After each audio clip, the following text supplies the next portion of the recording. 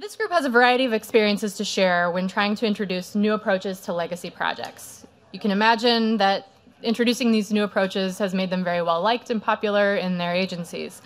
And yet they've found some wins that they will tell us about today. So please welcome to the stage Adrien Abrams, Ashley Owens, Everett Harper, Alberto Colon-Viera, and Ann Dunkin. Thanks.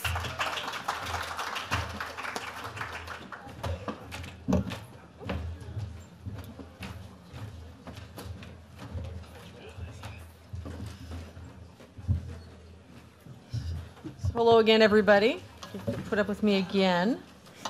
But I'm going to try and do a little talking and let my panelists do a lot of talking. So the reason that we wanted to bring this panel together was because we spent a lot of time talking about Agile on new projects, particularly on web applications, on things that are relatively straightforward. And the government owns a lot of big, ugly legacy systems that are challenging for us to replace or to modernize. And so we wanted to get a panel together to put their heads together on this topic. And I'm going to start by letting my panelists introduce themselves, tell them who you are, where they work, and some initial thoughts on the topic. I'm Adrien Abrams, formerly a chief product owner for the quality payment program at CMS. Also helped to stand back up healthcare.gov after it had a few stumbles. People may have heard about those. Initial thoughts, I think, Agile provides a mechanism for us to change some expectations on the way that problems are both confronted and then addressed. So I think that's what's been most interesting, is to explore a new way to solve problems in the government space. My name is Alberto. I'm an engineer with the U.S. Digital Service. Prior to that, I was doing digital services effort at the state level in the government of Puerto Rico. And I had some experience in private sector too. I think my initial thoughts are, I have worked on projects that have attempted to modernize legacy systems, but I have also built legacy systems myself and be part of I guess, other people's problems. It's part of the problem. Okay. So my name is Everett Harper. I'm the CEO and founder of Truss. We are a company that spans both government and private sector clients, working to modernize, and a lot of times we run into legacy systems. I think my thoughts concur with a lot of the other folks here, but I think one of the more important things is the mental model and the practice models that need to change to go from legacy systems to modern systems. That cultural change that has to be enacted with people is one of the most important part of this. So it's not just the technology, it's not just the systems, it's actually the people and the way that they operate. Hello, I'm Ashley Owens. I'm the Director of Acquisitions at 18F. I'm Southern, so that's 18 Foxtrot F, not ATF. Some people think I say that. 18F is a civic consultancy, so we're a consulting group that's inside of the federal government. We help partners, that's federal government, state governments, local governments, build and buy technologies. And our principle at 18F is to take the agile process and overlay it across acquisitions, because in the federal government, acquisitions is what it is. If you've been through it, you might not have had a good time, I'm sorry. But when you apply the agile process to it, it can actually be fun and it can be joyful, because you're getting continuous delivery and you're getting faster delivery than you would during the traditional process. So I'm very happy to talk about modernizing legacy projects, because legacy is what we kind of see the most when we work with our partners. And I'm excited to talk about how you can look at acquisitions in a different way to make that happen. Yeah, thank you. So while we get started, the first thing I want to ask the panel is, so what are the challenges of doing Agile on legacy projects? So maybe, Alberto, you could start? Agile on legacy projects. I think legacy projects, you don't know what you don't know. Like when you start, and just taking a step back, like by legacy systems, I think, what do we mean? I would say, just to start framing that, it's like old code base that cannot be quickly maintained, has lived for many, many years, and nobody really understands how it works, and there's a lot of functionality interwoven and connected, so you cannot separate like the domains or the features. So starting from that point of view, I think you don't know the magnitude of that when you start. So what Agile provides you is like a way to figure out and do some discovery, start looking at the problem from different lenses, and try to see what are the smaller parts or little chunks that you can untangle and decompose and start breaking apart, right, and modernizing. Legacy systems also, I think when we talk about modernizing, it's also important to understand what do we mean in terms of, are we doing a tech refresh that I call, like a one-to-one feature parity with newer technology, or are we aiming to transform the whole experience for users? And those are two different games. So I think Agile allows you to do the transformation process better and keep users in the loop, because I think these legacy systems usually don't serve users very well. Okay. I think the challenge, if you think about it from like a human-centered way, which is like a principle of Agile, is how to break up with it, right? Like I'm writing a blog post now, how to break up with your legacy system, because like you've been with this system a long time, and y'all have been together for like 20 years, and it's like, but I know I need something new now, and everybody's unhappy in this house with you. So, but how? And you know, that's what the whole panel is on, and at 18F when we you know, before they get to me, acquisitions where they've said like, okay, we're going to spend money on this thing. It's that what you've heard other panelists say, that discovery period, like you said, you don't know what you don't know, and it's deciding like, how should this breakup happen? And like, spoiler alert, it should happen slow. Piece by piece, right? Because that's the principle of Agile, is that you're starting off small, and a lot of these systems, like you said, they're so interwoven. You have to decide like what is the low-hanging fruit? What can be refactored? Can it be refactored? Do we need to start over? What parts can we build? What parts do we have to buy? There are so many questions that you need to ask, all with keeping the end user as opposed to the business need in mind before you even get to the step of like, what are we going to acquire? So I think that's the biggest challenge. Anyone else want to jump in there? I'll concur strongly with this idea. I can't top that, but I'll concur strongly with this, with the focus on users. And I think one of the components of this is some of these legacy systems that we've seen both in private sector and in public sector are also Frankensteins of multiple systems. So it's not just one system. If you've grown through acquisition, if you've had mergers, if agencies have combined forces, you're pulling apart multiple systems. And so a lot of the mindset has been maintaining those systems, not does this deliver. And so again, getting everybody in the room who might have been at either end of these systems and saying, hey, we're going to use this process called Agile to get everybody in a room and to start aligning on what is the definition of an outcome? What is the definition of done, for example? Those are one of the big challenges from the people side to get everybody on at the same, aligned on the same, going on the same path. Just to add, I think, you know, then there's the conversation with the executive where you're going to go and sell this person on the idea that those 1, 2, 5-year plans I have been presenting you for multiple years have been completely fabricated, and we will all now agree collectively that they've all been fabricated. And in a truth and reconciliation ceremony, I will present to you a roadmap. And as we used to say, it's a foggy day, right? I'm going to tell you what's right in front of me, what I can get done 2, 4, 6 weeks. But if you ask me what I'm going to do with your $150 million over 18 months, I have no idea. Right. And so that becomes, I think, core to getting people to take on that kind of cultural change. And obviously, you're going to have to come up with a solution pretty quickly as to what you're delivering and how you're going to measure progress towards it. But that was some of the scariest conversations I had, getting folks to make that shift. Yeah, that whole idea. We've basically been lying to you all these years when we told you we know what it would cost and how long it would take. And we've demonstrated it too, right? So they shouldn't be surprised. I told you I was smart previously. I'm even smarter now. That's right.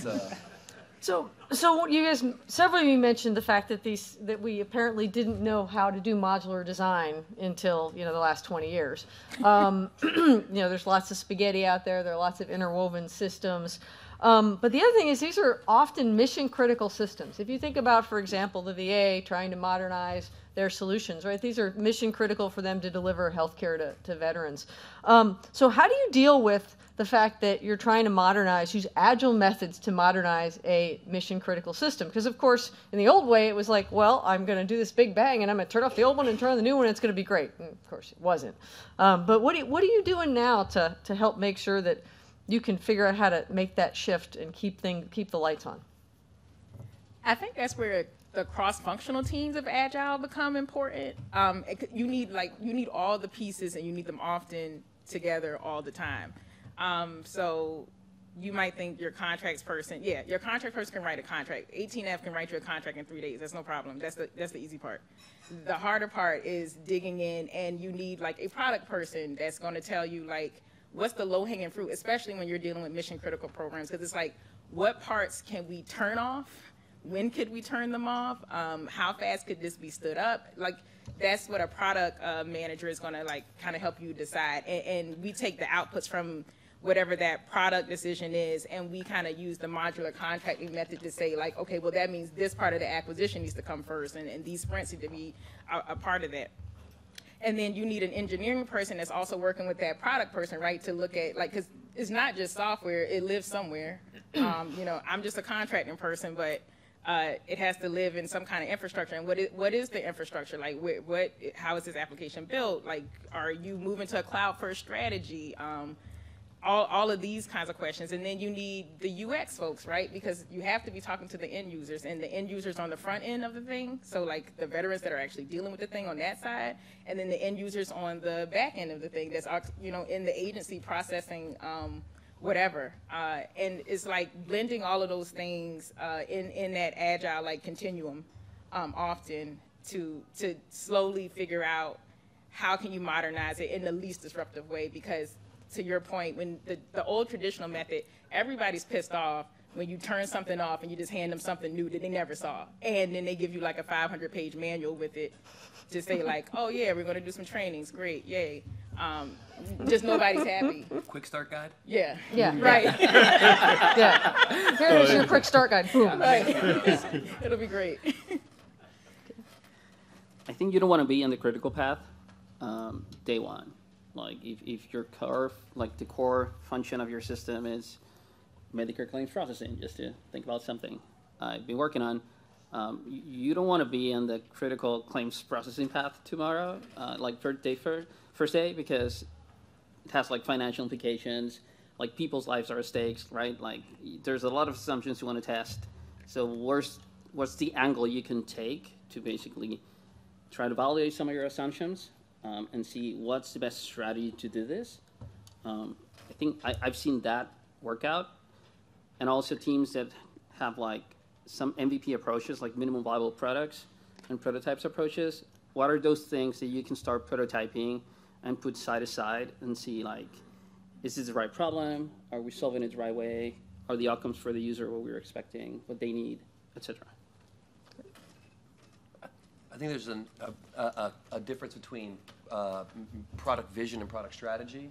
And the product vision, sometimes I'm separating those two more distinctly can help kind of address that. The vision talking about, how we'd like to delight the end user, how we'd like to change the experience that our users are having, versus practically, what are the nuts and bolts of having to replace an existing solution with a current one, and that being the actual strategy, and really focusing on those two, and realizing that in many cases, especially in the federal space, the strategy is going to lose out, or it's going to be impacted maybe more than it would be in the private sector by needing to acquiesce to current ways that business is done.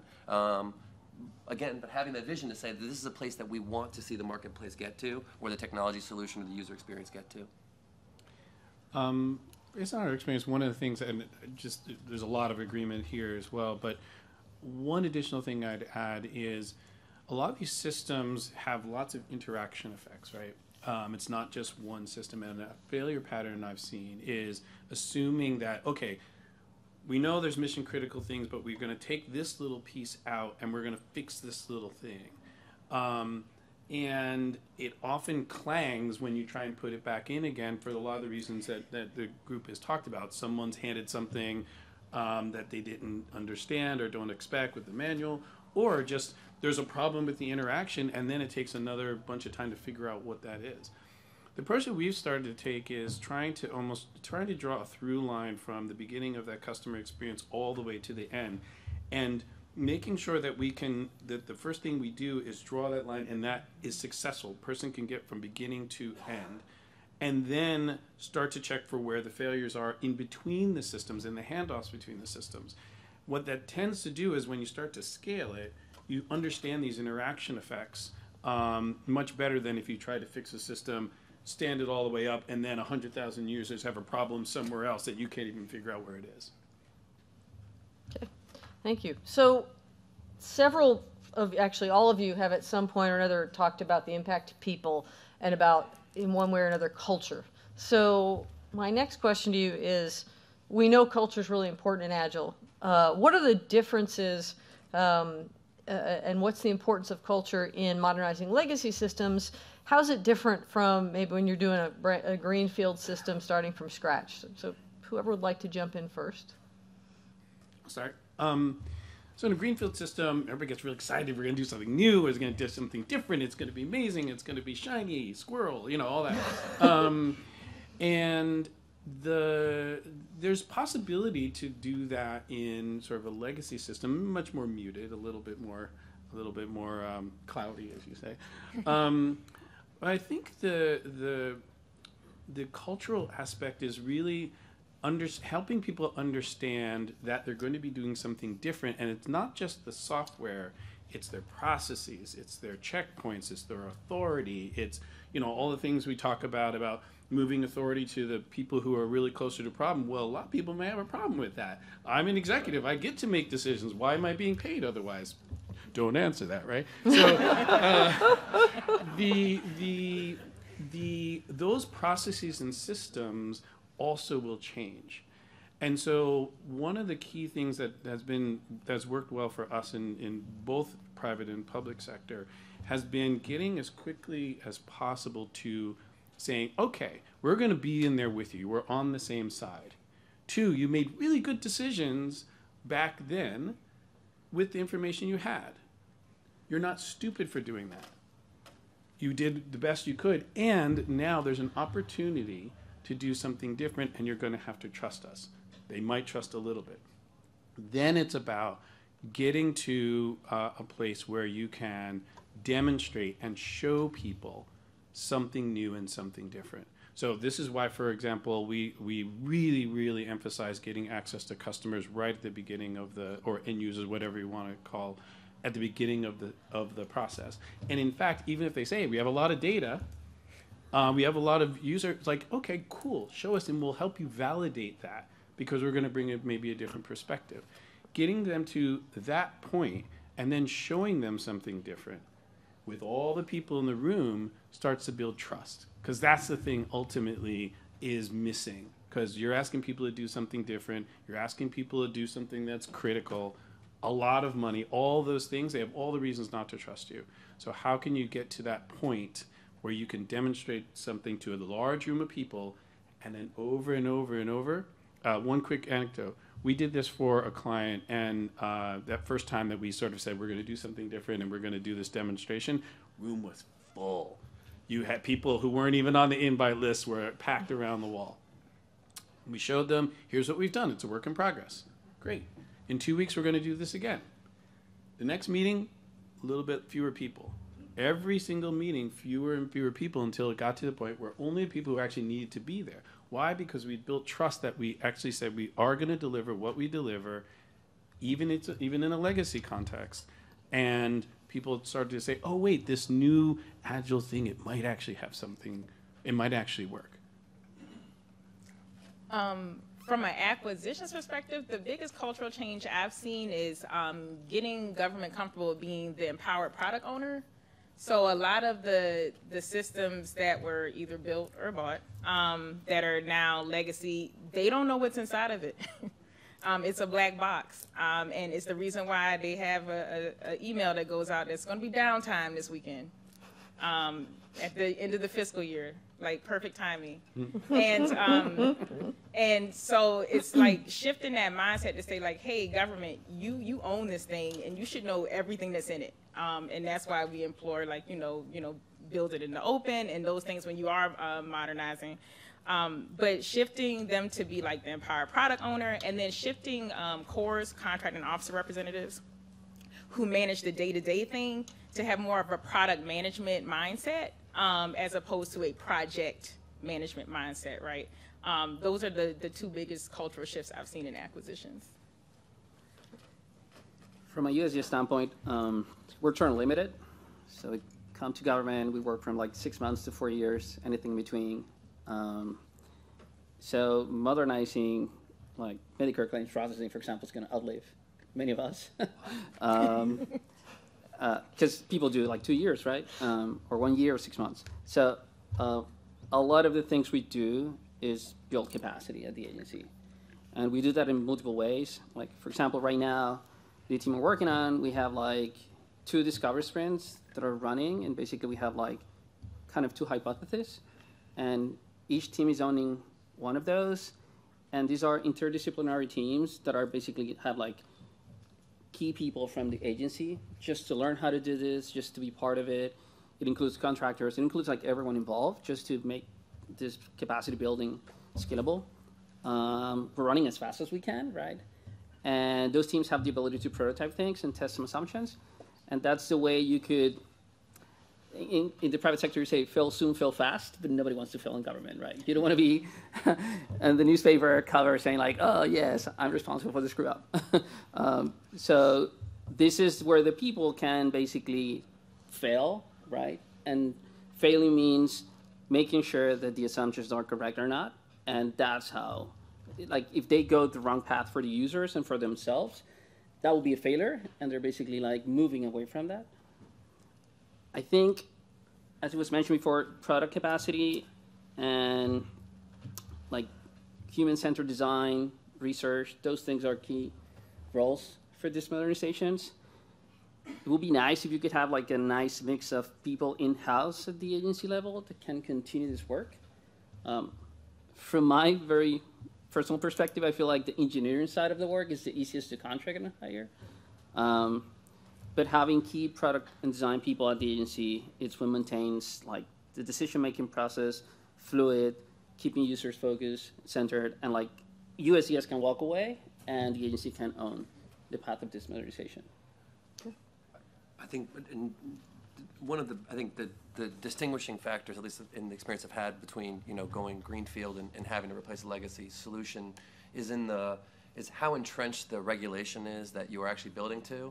And so I believe fully in human-centered design. I think it's a bit naive, though, in some of those older solutions to not realize that if, maybe for lack of a better way to say it, that like the existing regulation isn't one of your users as well, right? And it's one that most of the folks in the agency who have supported a legacy system have measured themselves to. So as you look to bring users into the room, I think especially in places where you're trying to replace an existing solution, helping people develop a comfort that you are going to meet the regulatory mandates within the framework of enabling them to move and incorporate things like HCD and user feedback, it becomes really vital in making that transformation. Absolutely, I can share. We're trying to update our property tax system, and one of the key things we have to do is make sure that the answer that comes out of the new system is the same as the answer that comes out of the old system, because otherwise we're going to spend the rest of our life dealing with property tax assessment appeals. Okay, so Not a fun way to spend the rest of your life. yeah. Well, I'd leave, but other people will be dealing with it. That'd be my solution. Oh, sorry, see ya. So we've been at this, depending upon how you calculate, 5, 6, 7 years in the government, right? Different places have been doing this longer. So, I'm curious how the panel thinks we're doing in terms of making progress, particularly on the legacy side. And maybe this is an opportunity. I know you guys have lots of examples, so this may be an opportunity for you to share some of the examples of things that are going well and maybe some things that haven't, should you want to, without naming your partners and projects, to protect the innocent. Who would like to? Mine will be short. I mean, it's a big ship to turn, right? I mean, so I think I know for a fact Agile is more popular, and I always say if an A suite or a C suite likes the buzzword, you're already on a good path. Like, because at least they want to say they did it. You know, like even if it's not the real thing, you have like a small opportunity to kind of slide the real thing in there. There's just like agile. The partners that we've worked with, when they come to, we always say 18F is kind of like vampires versus USDS. You have to invite us in. So, but so the partners who work with us, they've already kind of drank the Kool-Aid on Agile, and they're like kind of already ready for the thing. I do think sometimes they're surprised at how integrated it is, because like you always hear cross-functional, and then when they get in there and we're doing like co-working sessions together and we're doing like a lot of workshopping together, it's like, oh, this is a lot of together time. It is, yes, yes. And you have to trust everybody in this group. So I think for us, it's been going well, and we had a recent project. So we have our internal teams that present to us on different projects they've done, and we redid a portal. I'm just going to say portal. That was critical to a need that's going on right now, the opioid crisis. It was put out in the Washington Post. It was put out, but that was a really good example of, like, you know, back end modernization and front end modernization, and these users are like such a critical base, and it did not take, you know, a long time for it to happen, but it was just employing those agile methods. And yeah, that's just one website, but I think that's okay in the government. Like, I think we should be doing things project by project. I don't think the entire agency is going to magically wake up and be agile, but I think the more and more successful agile projects we have, the more and more offices will be comfortable with attempting it themselves. So before the next person answers, do you feel like the offices that you've gotten to do projects, many of them have continued to do agile projects? Yeah, like a lot of our business is repeat business, because once you see it work, it's super exciting, right? Like you went from a world where you had somebody you were with for 20 years that you've been ready to break up with for a long time, and it's like, oh, look, this new girlfriend or boyfriend is nice. And they treat me better. Yeah, I want to date more. So I need you to lead my agile meetings. Definitely. And in fact, one of our partners, like, it went so well with we did like a website redesign on the front end, and we refactored the back end, and so like it's a more pleasant process for everybody. And they're like, hey, we got 15 more products like this, and we're like, great. Let's take them on one by one. Thank you. Who wants to jump in next? I mean, I've been in projects where we have changed the way the agency does procurement after we left, helped the agency hire people to continue the work in some capacity, adopted the cloud, all those things. I think it's really hard to decommission, like sunset systems, decommission systems. That's like the real hard problem to solve. It's easier said than done. There's a lot of effort you need to put, not only to train your users, but like care about training and adoption as you build the software, and have like your end users be involved. I guess agencies need to get better at doing that. I've seen like different levels of success doing that work after we have left. And I think that's fundamental to continue the work forward and maintain what they've done. I think like the legacy systems of today, like were not legacy systems back in their days. I remember modernizing the system that won awards in 2000, like as the best web software that the agency did. And 20 years later, it's basically like it was a legacy system. So if they stop there, whatever we did, like our software is going to be tomorrow's legacy system. I've seen agencies though that have really invested on not only like hiring but poaching people from other places than other agencies, and they really want to train their folks. That's really important. And also, like, the contracting world, it's like key for maintaining this effort. I've seen like the DITAP training and other things, like agencies really investing in having their folks be part of that. And even if they don't do like DITAP or programs like that, just have those people detailed to work on these modernization efforts to learn. And part of the work we do in contracting at the agency I'm working at right now, it's a lot of like bring SMEs to the contracting process just to see how the sausage is made and continue to do it after we move on. Great. Everett, Adrien, either one of you? Go ahead. Yeah, you know, I think kind of at a micro level, I think there is in the agencies I've worked with, you see some of the support services now moving to agile practices, which I think is really important, right? How are the security folks going to respond to people developing in an agile way? How are the change control boards or gate reviews going to adapt them? So I think it's a really positive sign.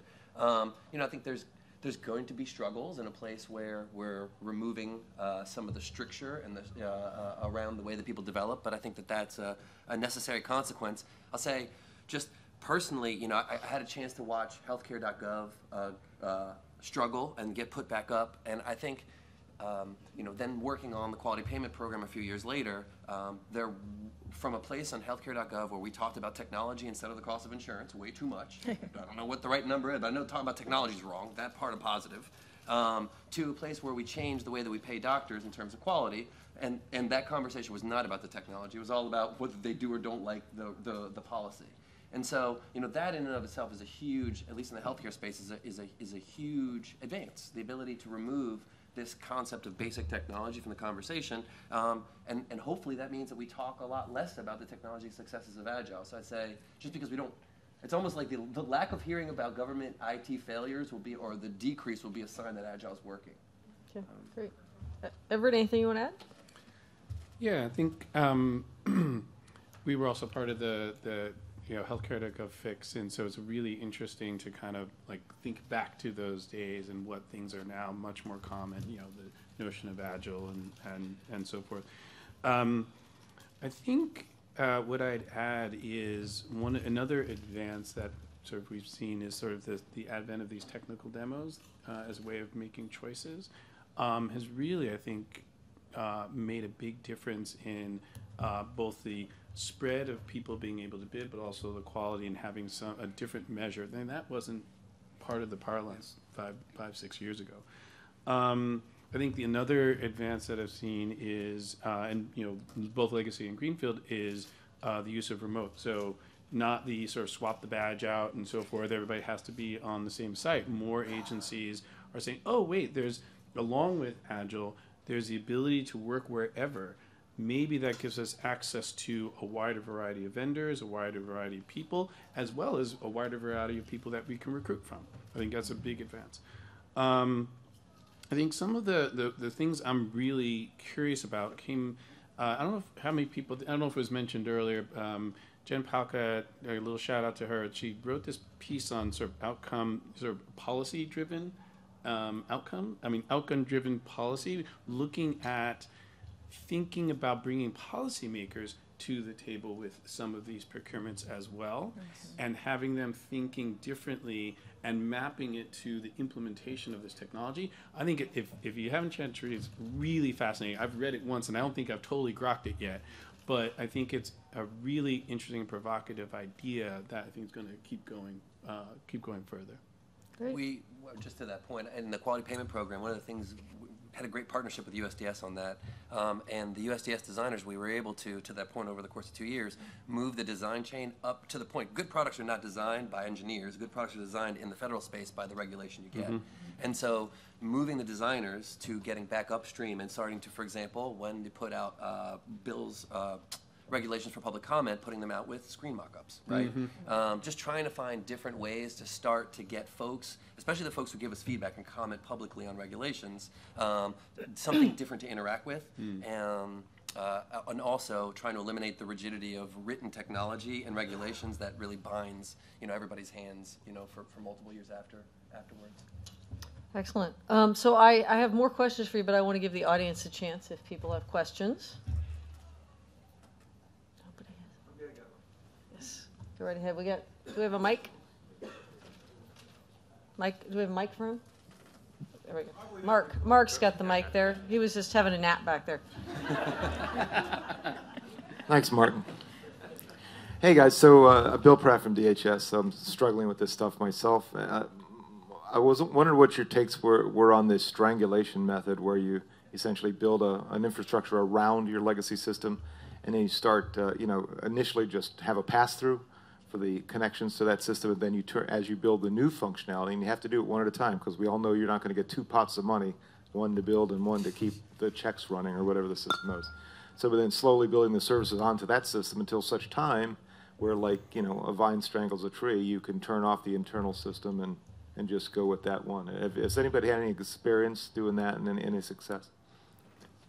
Yes. So I think like legacy systems don't have that compartmentalized modularity that we mentioned before. So it's really hard to figure out day one what are the endpoints. So a lot of effort should be put into defining what are those endpoints, and APIs could be considered a way to build functionality using modern technologies to talk to the legacy system and can start be the entry point for that kind of pattern. We've done this for pricing of Medicare claims, for example. It has a little bit of that. And there's a set of features you can put on top of the mainframe and say, these are the questions systems and people need to ask. And those could be the entry points for that type of architecture. That said, I think the hard problem is how the data flow, there's a lot of more complexity that you need to start thinking of. So I don't think you could just do an API strangler method approach to modernize a system. In other cases, I've seen systems where we, instead of just APIs on top of legacy systems, we have adopted a microservices architecture. Microservices are hard. First, you should not start framing your conversation about serverless microservices in the cloud as your golden solutions. That's not true. So microservices require a lot of maturity on the teams that are doing them, and that's where you need to just go ahead into design work and the user experience and understand if you have user interfaces involved, it's even harder because you need to make sure that you understand your user experience, you figure out or start playing with different ways to transform that. And then from there, you start building what are the APIs and the architecture you need to put in place to adopt such a pattern. And maintaining and scaling that requires a lot of thought and pretty well-trained capacity. Anybody else? Okay. Any other questions from the group? Yes, there's a question. Here we go, right there. I've been in the technology space for a long time, and one of my colleagues one day had what I thought was a really brilliant observation. I wanted to get your take on it. The question was, we've seen a lot of legacy systems, and we've even seen brand new systems that are kind of instant legacy. And so the question, is kind of, right? So my question was kind of almost a rant, or something. Why is this that we keep seeing these legacy systems? And he thought for a minute, and he said, to me, the definition of a legacy system is a system that doesn't have a good body of automated tests. Right. He said that even a 20-year-old system, if it has a really good set of automated tests, I wouldn't consider that a legacy system. I thought it was fairly profound, so I just wanted to hear your thoughts on that.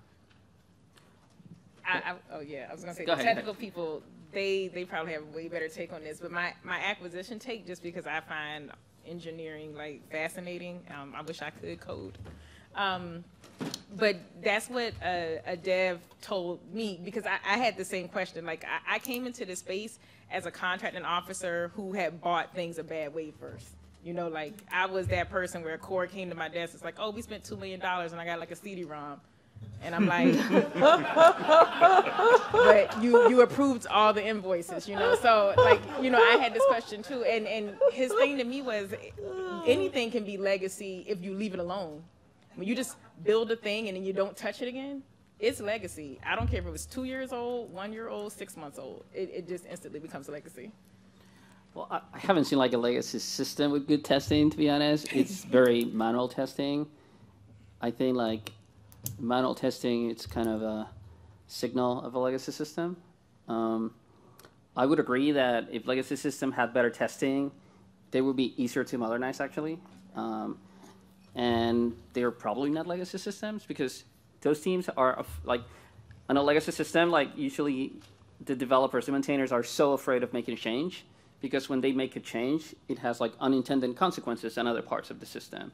That's the reason, in the best case, they do like quarterly releases four times a year, if not like once a year, depending. I think test-driven development and like those methodologies and like those approaches to software development should be like part of the things you procure when you modernize. I have seen like monolithic applications are like these applications that basically contain like all the functionality. I feel like monolithic applications and legacy systems are pretty closed at times. Legacy systems turn to be monolithic. But my point being, like, you could still build monolithic applications today and not be like a legacy system, right? I think the cases where I see that is where like the same problems that a legacy system has reflect on the new monolithic application. And those are like not great testing. It's really difficult for multiple teams to collaborate. Like you're building like the payment component, and you need to understand how the mail system works. And like it takes like a month to get onboarded and understand everything. And you're so afraid of all the things that need to be reviewed in your code before you push it to production. So I think those are like newer systems that look like legacy system. When you go really fast and you have like budget and time constraints, it's really easy to go down that path. So you need to have an environment where like users and developers can actually take the time to figure out what's best, but continue like the movement and the momentum. So, I mean, when I think in the government space of legacy systems, I think of systems that are in O&M. And so then I think, well, then, I mean, up until very recently, the goal of every system that we're developing in the government was to make it legacy as quickly as possible, right? Like, how could we get this out of active development? Because that was a sign that was done. Like, okay, we're about to release it to the users. Cool, I'm done. As opposed to what we're trying to do now, which is we're about to release it to the users. This is the beginning of day one, right? And that shift. So,